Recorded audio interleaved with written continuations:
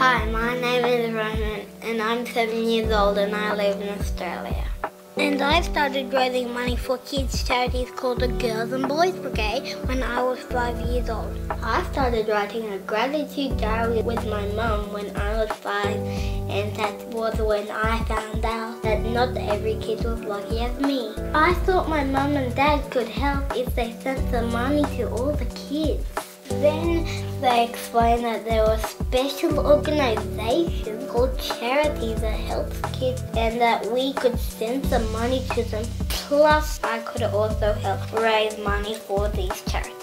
Last year, I drew pictures of things that I was grateful for, and my family and other nice adults helped me make a gratitude calendar which people bought, and I was able to raise over $1,000 for the Girls and Boys Brigade. Hi, my name's Sarah Ison. I'm the Executive Officer of the Girls and Boys Brigade, and I've been in this wonderful role for 18 years. Girls and Boys Brigade was started 130 years ago, which is quite a milestone for the organisation, and it was basically started by the Fairfax family and a lot of other concerned citizens who were really worried about the welfare of boys.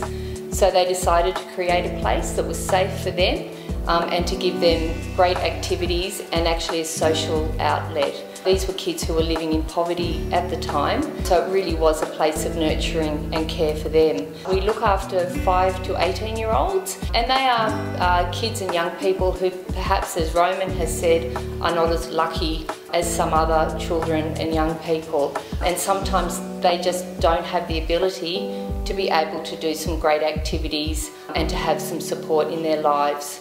So we look after them after school, we take them on camps, we help them with homework, and we also provide family support for them from our centre in Riley Street.